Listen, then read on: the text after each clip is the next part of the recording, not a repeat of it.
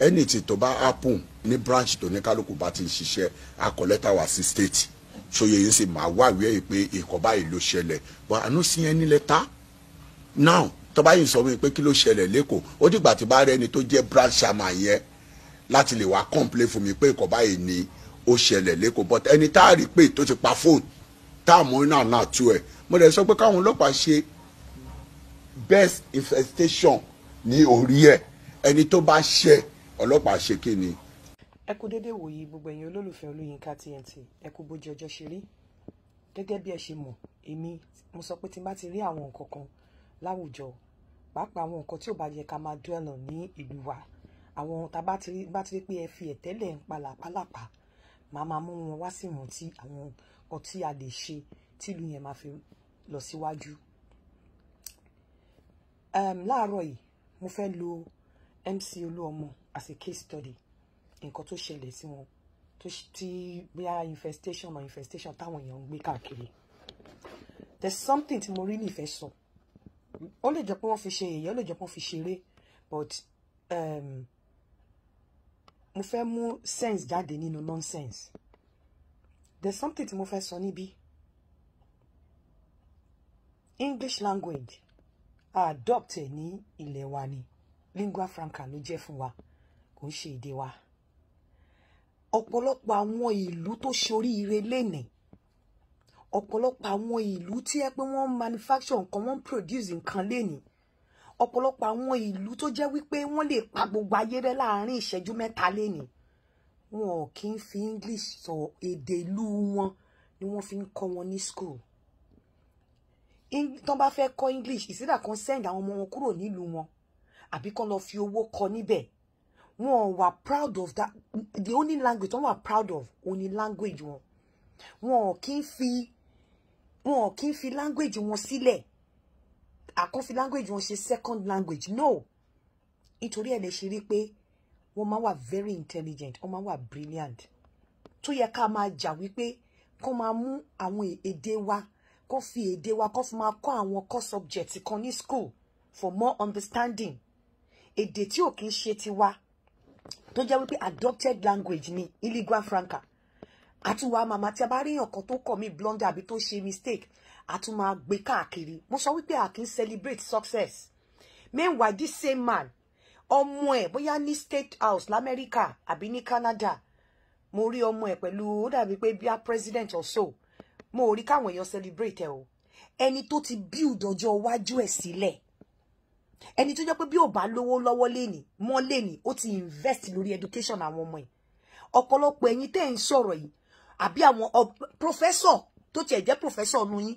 mi ì rí ọmọ ẹ̀ kó dúró pẹ̀lú commandant ní Cotonou garage even ní Cotonou border rí ọmọ ẹni tẹ́ ń sọ̀rọ̀ yìí mo ti rí ní state house lamẹ́ríkà bóyá Amẹ́ríkà àbí Canada rí tó dúró pẹ̀lú president ó ti invest lórí àwọn ọmọ ẹ̀ ẹ̀yin ọ̀pọ̀lọpọ̀ àwọn prof mélòó gan àwọn tó ń sọ̀rọ̀ gan mélòó la rí ọmọ wọn pẹ̀lú commandant Cotonou border tí wọ́n celebrate ẹ̀.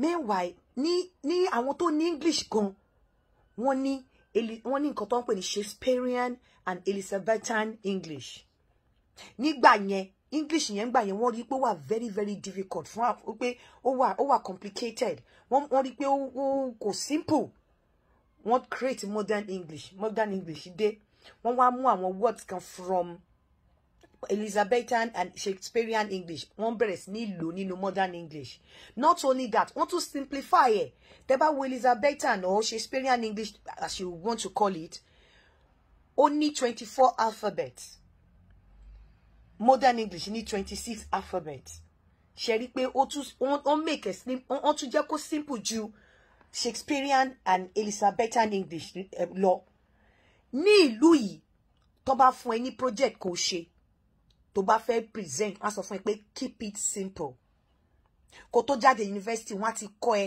wọ́n ṣe lecture how to pass interview ní ibi tá a ti wá àwọn tọ́mọ bá fẹ́ defend project a kọ́kọ́ lọ yá suit àbí kó lọ ra suit tó máa wọ̀ tó bá máa wá defend project yẹn tó bá jẹ́ni tó settle a bójú rere a bá soft faces nínú àwọn ní panel tó bá jọmọ tí ò ní kankan tí ò settle tí ò dẹ̀ fi bẹ́ẹ̀ ṣe tó bá máa wọlé báyìí gan ojú tí àwọn panel máa gbé sójú gan á ti kọ́kọ́ gbàgbé nǹkan tó fẹ́ sọ. Ìlú yìí wọ́n wà pleasant, wọ́n lè ní kó mú mi tó bá fún ẹ ní project 10 minutes wọ́n lè pín yín sí group of 5 ẹ̀yin márùn yẹn 10 minutes lẹ ní láti fi defend whatever project tó bá fún yín. Wọ́n lè fún yín ní leadership 10 minutes wọ́n á dẹ̀ sọ fún yín wọ́n ní bullet point no máa sọ fún yín 10 minutes ní each person, I mean 10 minutes ní each group ní láti defend. 10 minutes ẹ máa pín láàrin ara yín 2 minutes, 5 minutes ó kù 15 minutes in all ní 5 minutes ó kù is for feedback and questions from your colleague. Ọ̀pọ̀lọpọ̀ yín ọ̀pọ̀lọpọ̀ bó ṣe ń lecture nílé gan ní ara nǹkan tó kó bá wa, nǹkan tí ò kàn wá la máa ń gbájúmọ́. Nǹkan tó kó bá wa ni wípé ká máa yá àyálò. Even the way tó ṣe ń communicate, tó ṣe ń teach gan ní ọ̀pọ̀lọpọ̀ wa. You are not a good communicator. Tí nǹkan tó ń pa one of the attributes or qualities of a good one of the qualities of a good communicator ni wípé your ability to pass a message and in such a way that, or in such that ẹni tó receive message yẹn would be able to understand, interpret and retain that information.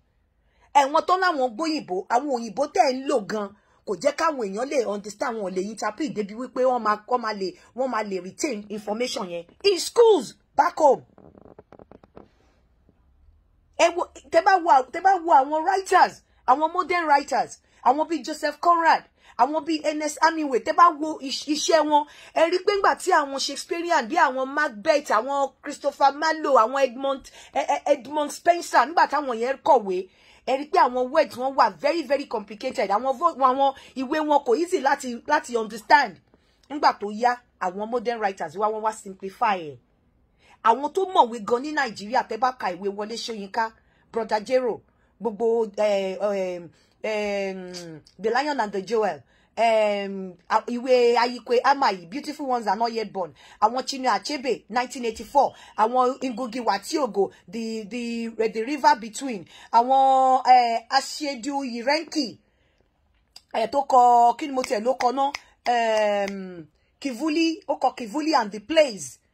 Tẹ́ bá wo àwọn ìwé yẹn ẹ rí simplicity, ẹ rí àwọn words very simple and very easy to understand. But ọ̀pọ̀lọpọ̀ á fẹ́ sọ òyìnbó tí ò sí nínú, òyìnbó tó jẹ́ pé kò sí nínú Shakespearean dictionary, sí nínú òyìnbó Shakespearean period lẹ́ máa fẹ́ máa sọ.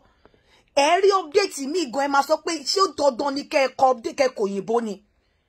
Ẹ rá wọn mi, it's not even àwọn ilé, even tẹ́ bá ń kọ àwọn ìwé àwọn èèyàn tí mo sọ yìí gan, at some point ó máa dàbẹ́ ni pé ẹjọ́ act play yẹn ni. Because ẹ máa wòra yín bí ẹni pé ẹjọ́ act play ní bó ṣe simple tó. Èèyàn tí lingua franca èèyàn sọ̀rọ̀ ẹ̀dẹ̀ ń gbé káàkiri, the same person ọmọ ẹ celebrate success, ààrẹ ni tó gbé káàkiri. Ẹni tó dẹ̀ ń sọ̀rọ̀ yìí tí prof bá débì kan tó ń bá wà níbì kan wọ́n ọ̀tọ̀ láyé ẹ̀ wọ́n lè má recognize pé prof ló wà ńbẹ̀. A ní kẹ́ jẹ́ ká fight wípé language wa kọ́ máa fi kọ́ àwọn subject kan ní school for better understanding, for better understanding. Èdè tí ò ń ṣe ti wa ẹ̀rí update mi ìbáyẹ̀ máa wò pé ṣé dandan lòyìnbó ni. Ẹlòmíì táwọn èèyàn máa ní ó gbóyìnbó á sọ̀rọ̀ báyìí ẹ̀ẹ́dẹ̀ máa ró òkúta ṣàǹbẹ̀. Mo máa sọ pé it's not speaking with your nose. Fún àwọn tí ò gbọ́ dáadáa tẹ́lòmíì bá ń sọ ní mo tó bá kọ̀ mí blunder ẹ máa ní ó gbọ́ náà ni. But English is not my problem on a more serious note. But ẹ máa rí ẹlòmíì ó máa kọ́ báyìí á fi mú sọ̀rọ̀ báyìí rubbish ni. Ẹ máa ṣa òkúta nínú imú tó fi ń sọ̀rọ̀. Ẹ jẹ́ ká máa àwọn nǹkan tí ò yẹ ká máa pọ́nlé, àwọn nǹkan tí ò yẹ ká máa kàkún. Àwọn tó ní English gbọ́ngbà tó ń pé Shakespearean and Elizabethan English wọ́n rí pé wà fẹ́, or Shakespearean or Elizabethan English wọ́n rí pé wà difficult, wọ́n create modern English.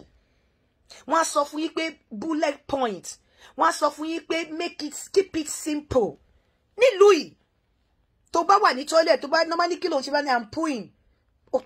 Wọ́n ti understand, wọ́n dẹ̀ wà okay pẹ̀lú ẹ̀. Tó bá ṣe ń sọ pé I'm defecating, wọ́n á sọ fún ẹ wípé rubbish ló ń sọ, keep it simple.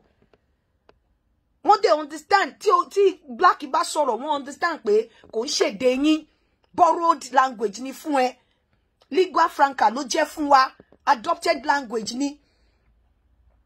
Èyí kan tó yẹ ká gbájúmọ́ ni pé àwọn tó ìlú tó ṣoríire jù láyé èdè wọn náà fi ń kọ́ra wọn. Ẹ bá wa wá nǹkan ṣe sí ìjọba. Mo kàn lo MC Oluomo as case study ni, because mo máa ń rí a lot táwọn èèyàn máa ń sọ, and most of these people tẹ́ bá wo àwọn updates kan báyìí ẹ máa wò pé kí leléyìí. Tell me, even àwọn tẹ́ máa lá ó gbóyìnbó wọ́n ń pàkúta. Wọ́n ń pàkúta. Tójú pé kíní yóò kì í ṣèdè wa. A lọ kọ́ ni, a dẹ̀ mọ́ kọ́ jura wa lọ. And again, kò tiẹ̀ yẹ ká tiẹ̀ jẹ́ kó jẹ́ bàbàrà fún wa, because àwọn ìlú tó ṣoríire jù èdè wọn náà fi ń kọ́ra wọn. Ẹ lọ wá nǹkan ṣe sí, ẹ jẹ́ ká concentrate lórí bá ṣe máa fight, bá ṣe máa fi èdè wa máa kọ́ àwọn core subjects kan ní school. Because kò ń ṣèdè wa, ẹni tá dẹ̀ ń sọ yìí, ó ti tọ́jú ọjọ́ iwájú ẹ̀, bí olówó mọ́lé ni ó ti invest lórí ìgbésí ayé àwọn ọmọ ẹ̀. Ẹ̀ẹ́sẹ̀ àwọn mo rí gbà tọ́mọ ẹ̀ wà ní state house, àwọn míì tó ń sọ̀rọ̀ wọn mọ́ wọn ò dé Kotonu pẹ̀lú commandant rí kó dúró pẹ̀lú commandant. Ẹ jẹ́ ká kó jẹ̀bẹ̀ kúrò lákìsà, ẹ jẹ́ ká kẹ́kọ̀ọ́ nǹkan tó yẹ ká concentrate ní. Aláwọn ìlú iṣẹ́ tó bá fẹ́ nílùú wa nísìn, báwọn ọmọ bá máa ṣe project, bọ́n bá lọ yá suit ọ̀ràn, bọ́n bá wọlé gan nǹkan tó fẹ́ sọ, wọ́n ti gbàgbé, wọ́n lè dá wọn dúró 30 minutes torí pé wọ́n defend project. 10 minutes ní níbí, tó bá ti do 2 minutes before 10 minutes, báwọn ti máa rán ẹ létí. A second after 10 minutes, wọ́n ní gbà fún ẹ. Ẹ jẹ́ á lọ wá nǹkan ṣe sí. Ire o, ó dàbọ̀.